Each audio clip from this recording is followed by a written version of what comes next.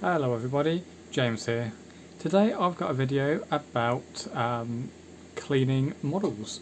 So the current context is I just messed up a prime. I sprayed some white spray paint and unfortunately it was too cold and it all cracked up and it's all very bad. So I got this in today. This is a VLOXO, I think that's how you say it, and it is a sonic cleaner. It costed I think it was somewhere around £40 on Amazon. I've tried it with quite a few models now, and I'm going to give you the best scenario that you will actually have, which is you've just put a primer on it and it's gone bad and you need to wipe and start again. Okay, now this is different than trying to clean a model that has been like finished. It's either the paint is months old and it's had time to settle into the plastic, or it is a completed model. Those will take far longer, as I have already checked out. To give you an idea on that, this here was sprayed in a metallic silver, nothing else, but it was on there for several weeks. This has actually been probably about 45 minutes inside there, and it's about as good as I can get this. And the best way to describe it is stained. It is, you can certainly see the grey plastic underneath, but no matter what I do, I just can't seem to get the rest of the metallic out. So yeah, however, the details, which is what's important, are still here, and I can reprime this. So I'm going to test it now with these guys. So these are my squad of Chaos Terminators. We're just going to dunk them in. I'm going to put a couple in there.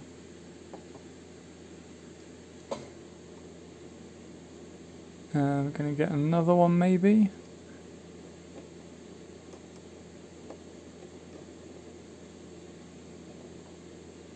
Yeah, there we go. That is going to turn on. Now this is a 3-minute timer, and I am using Bartolene Clean Spirit. Now I'm using this because it is it says it on it, a safer alternative to white spirit, which is commonly used to clear up paint on things like brushes.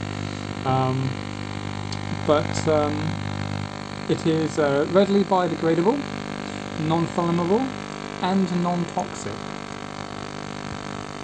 However, that doesn't mean that you really should be doing this without gloves, so I'm just going to quickly go out, rinse my hands, and then I will be back.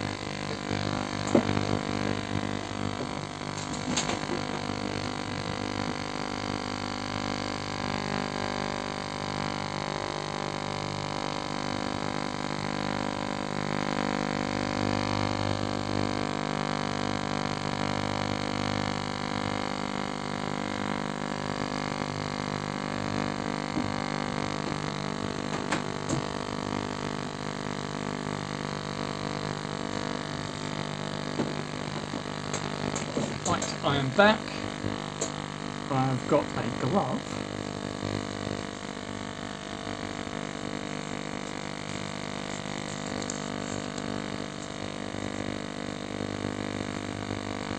There we go, gloved up. Now over time, if you're doing this for quite a few sessions of 3 minutes, the water is actually going to get really hot. Because what's happening is you're vibrating it at what I think it's something like 5,000 times a second or something stupid like that. So it does get hot, it does warm up.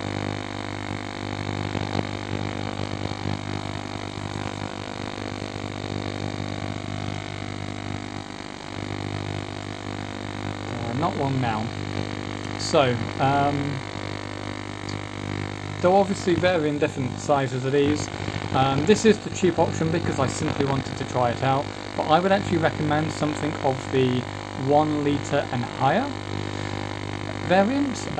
The best I could do was actually put in a demon trinse, but not all at once. I could do like the wings could just go in, and then the legs, and then you can do the arms and arms, the arms separately, and a couple of sessions for each of those parts.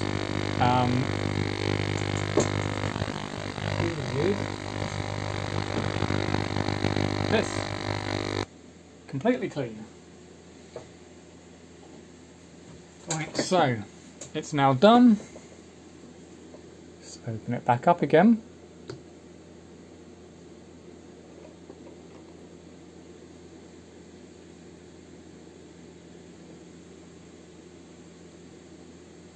There we go.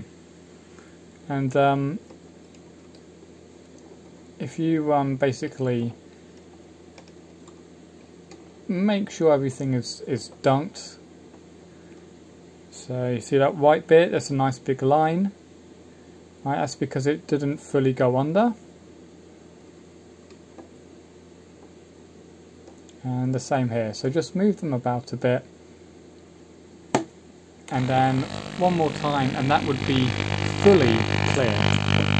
Very, very easy way of fixing a mistake. This is one I did literally right before I started this. This is a bad-on, similar sort of issue. I'm actually just going to go rinse this guy off now in the sink. That is actually fine to do, as I said, because it is biodegradable, non-toxic, non-flammable, so it should be able to go down the sink no problem.